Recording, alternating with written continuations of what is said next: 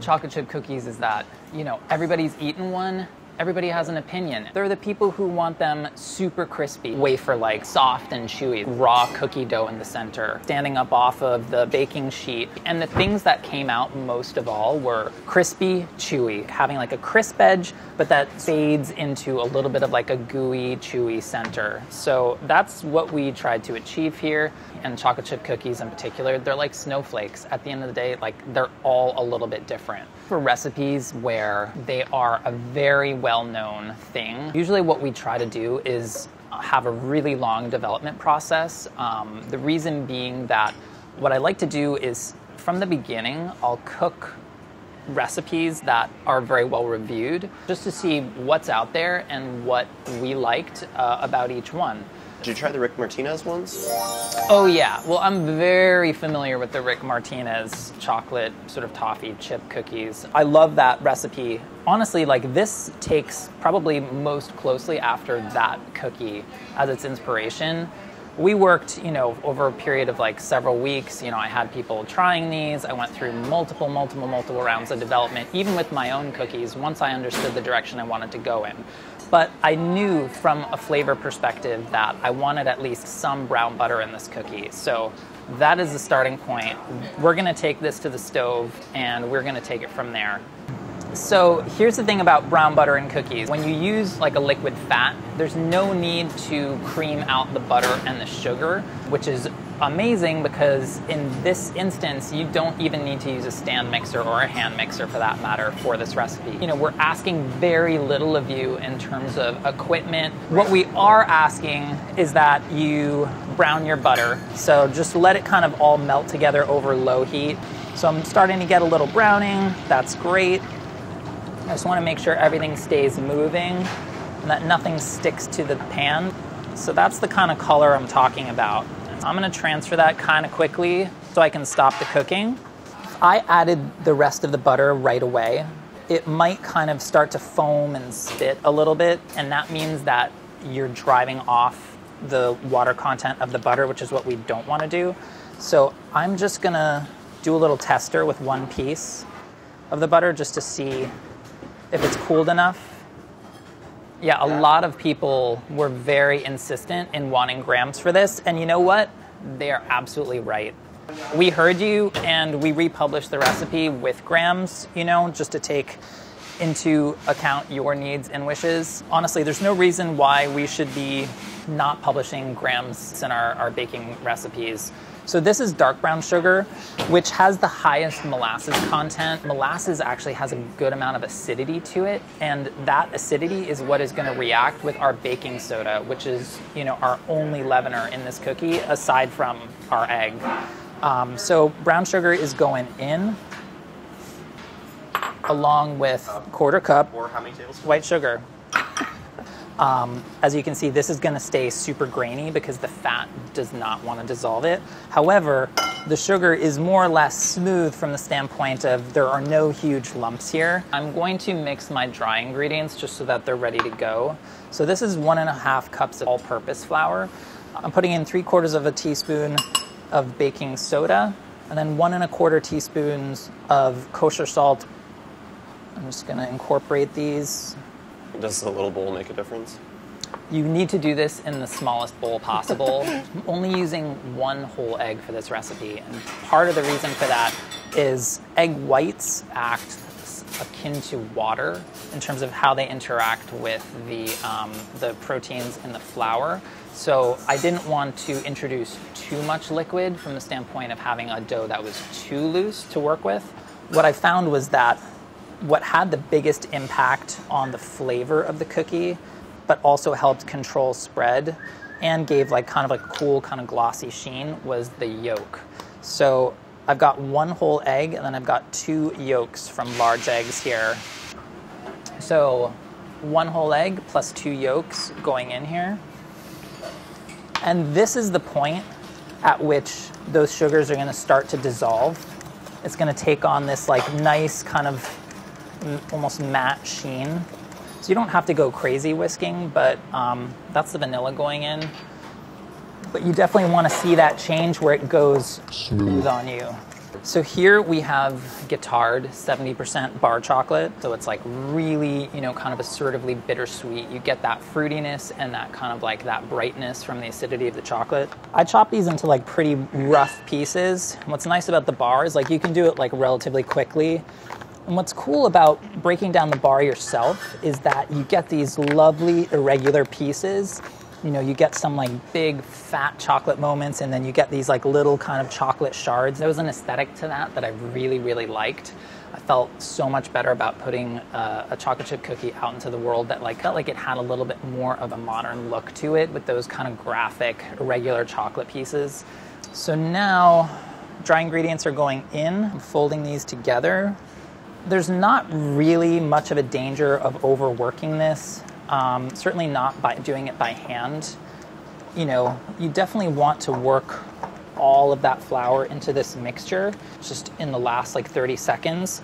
It went from being like fairly loose to like loose, but stiffening by the second.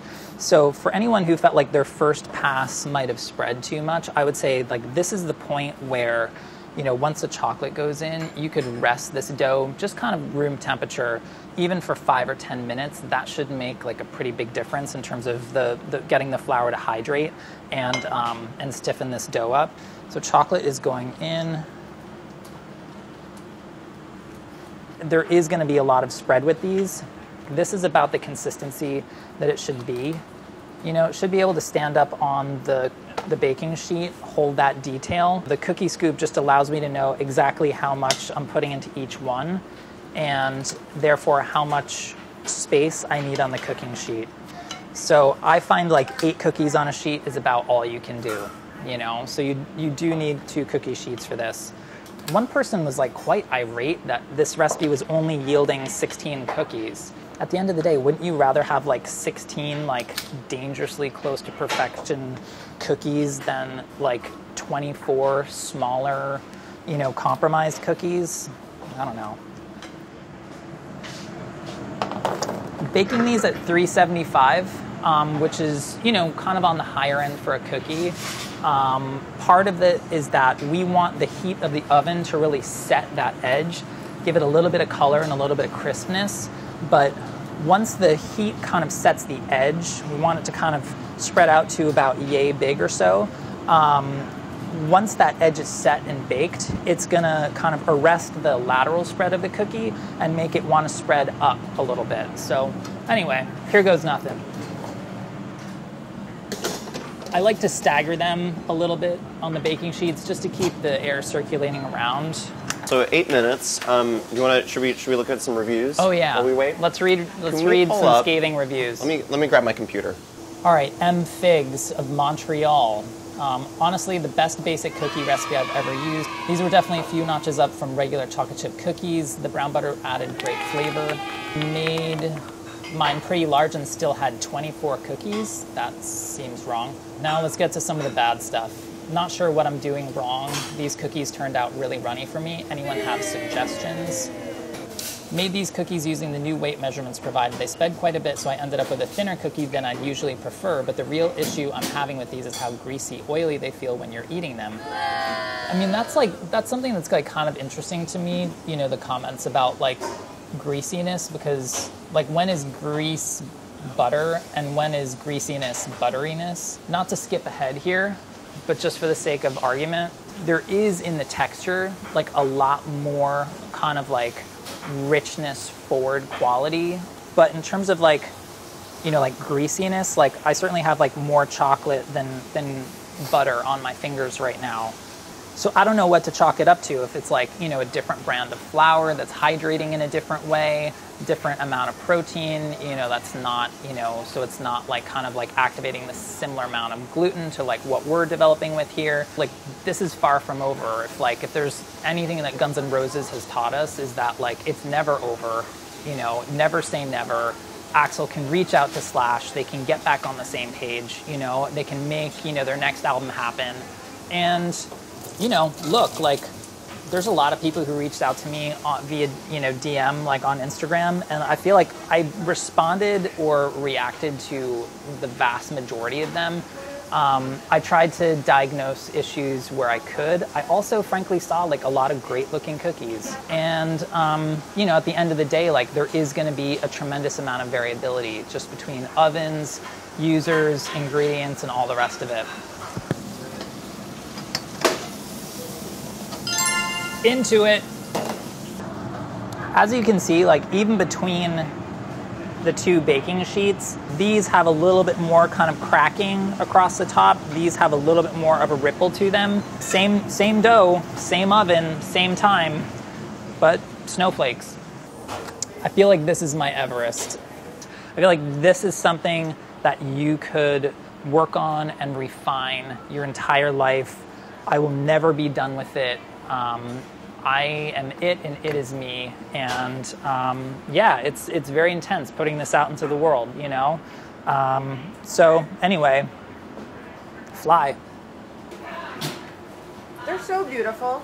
I know you see the flaws, but you just have to see the beauty. No, I see that too, you know? Yeah, a lot went into it. Yeah. I know, people don't see that. They just see a picture and they don't know. Can I tell you a little known fact about myself? Yeah. This is a true story. My first word was cookie. No way. First word, because every time I said it, my parents would reward me for speaking. Oh yeah. And they would give me another cookie. And Oh I was yeah. like, this is no dumb. great. I'm just gonna keep saying cookie. Future food editors unite. That's right. Look, come on. I mean, that's like, Give me a break that's hot. right now. That's hot. They're perfectly warm. Yeah, no, that's nice. I don't know if this is something people have noted. There's a savoriness to the cookie. The richness of the chocolate, the bitterness, the texture, the whole thing. It is a real delight. I'm gonna back away. All right, Okay. cool. All right, see ya. Oh wow, they're beautiful. Are these BA's best? Their BAs tried real hard. And they're warm. So nice. So even the product. I'm a big fan of the kind of crisp. The crisp, and the chew yeah. in the center. It's trying to get those two things happen at the same time. That's tricky. Gets almost like that like crumbly crispness. Like the edge will do that, and yet the center bends. I love that. That's the world I'm living in. Take the journey with me. You know, make cookies, be happy. That's all I have to say. I'm done.